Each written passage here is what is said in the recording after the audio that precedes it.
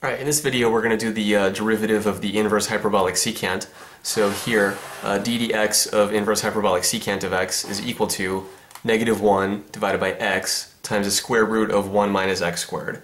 And also we have this restriction that 0 is strictly less than x is less than or equal to 1.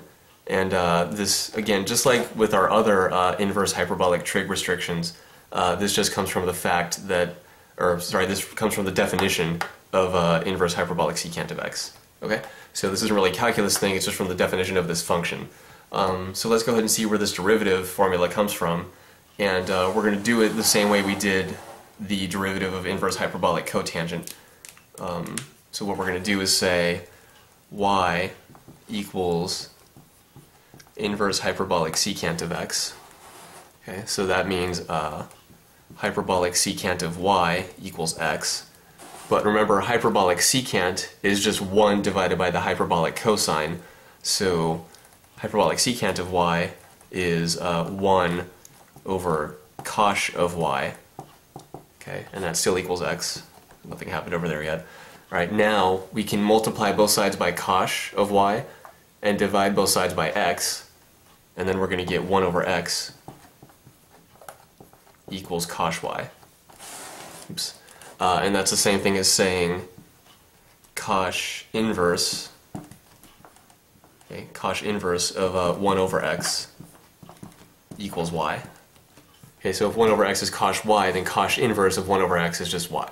So now what we have is y equals cosh inverse of 1 over x, and y equals inverse hyperbolic secant of x. So therefore this and that have to be equal to each other because they're both equal to y. So that's just a transitive property there. So let's go ahead and write that down over here. So first we'll section this off. Alright, then we're going to write inverse hyperbolic secant of x equals inverse hyperbolic cosine of 1 over x. Okay, so again, these are equal to each other because they're both equal to y. So transitive property says they have to be equal to each other. So if we want the derivative of this guy, we'll just take the derivative of this guy. And just like in the last video, we're going to have to use the chain rule. So let's go ahead and do that. So d dx of inverse hyperbolic secant of x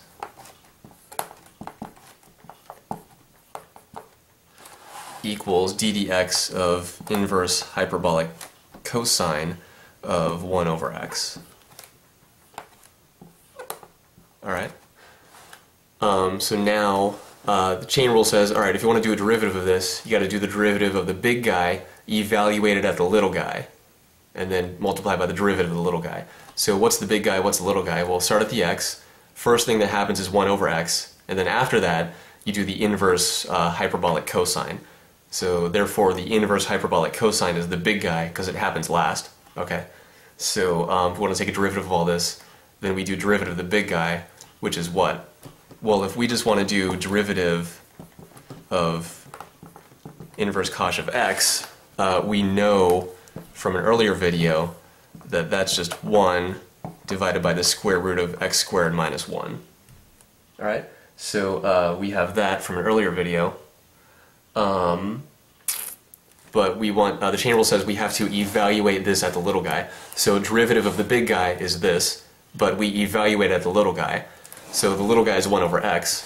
So that means if we want to do chain rule, then what we have is equals 1 divided by the square root of, instead of x squared, we're going to have 1 over x squared. So 1 over x squared, like this, then minus 1. And then multiply by the derivative of the little guy. So let's clear some room here. Multiply by the derivative of the little guy. Okay, so again, chain rule says derivative of the big guy, evaluate as the little guy. That's why this is 1 over x instead of just x, because we evaluate this at the little guy, which is 1 over x. And then we multiply by the derivative of the little guy. Okay, so 1 over x, that's just x to the negative 1, right? That's x to the negative first power. So if we want to take a derivative of that, that's just power rule, and what we're going to get is negative 1 times x to the negative second power, right? Which is the same thing as negative 1 over x squared. So let's just go ahead and write it like that. Negative 1 over x squared. Okay, so that's what we've got here. Now let's simplify this a little bit. 1 over x quantity squared like that, that's 1 over x times 1 over x, which is just 1 over x squared, right? So that's one way of thinking about it, but either way it's going to simplify to 1 over x squared, like that. So let's go ahead and rewrite that like that. 1 over x squared, like that. Okay, so now we have that. What do we do next? Now, inside of here we have 1 over x squared minus 1, so let's get a common denominator. Okay, so this big 1 right here, we're going to rewrite that as x squared over x squared. Alright, so now what we have is 1 minus x squared in here, and then all that's going to be divided by x squared now. So let's go ahead and write that over here. So this is going to be equal to 1 divided by the square root of 1 minus x squared over x squared times negative 1 over x squared. Okay. Alright, so we have that so far. So now let's do a couple things together in the next step. So first of all, I want to combine these two fractions into one. So we have this fraction here, and we also have this fraction here. I want to combine them into one fraction. So in the next step, let's say equals, on the top we have 1 times negative 1, so that's just a negative 1. And then on the bottom we have this big mess square root times this x squared. So I want to put the x squared over here first. I want to do that. Okay. And then we'll multiply by the square root. But I also want to split up the square root. So what is this? It's square root of something divided by something else. So that's the same thing as square root of the top divided by the square root of the bottom. Okay, so we have square root of the top divided by the square root of the bottom. Alright, so square root of 1 minus x squared over x squared is the square root of 1 minus x squared over the square root of x squared. Alright, so that's how that's going to simplify in that step. So let's zoom back out just so we can see the whole thing here. So this, we combined these two into one fraction, so the top just became negative 1. The bottom, we put the x squared on the left now, just because it's more customary to do that if you have the radical here. And then we split up the radical into two radicals here. So radical of this divided by that is going to be radical of the top divided by radical of the bottom. Alright, now, next what happens? Square root of x squared, just by definition, that's the same thing as saying absolute value of x. So when you simplify that, you just get the absolute value of x, right? But we can do better than that, actually, because we have this extra restriction up here. Okay, 0 is strictly less than x is less than or equal to 1. So that tells us that x is never negative. Okay, it's always positive. Yeah, it's pretty small, right? Because it's between 0 and 1. It's x is bigger than 0, but less than or equal to 1.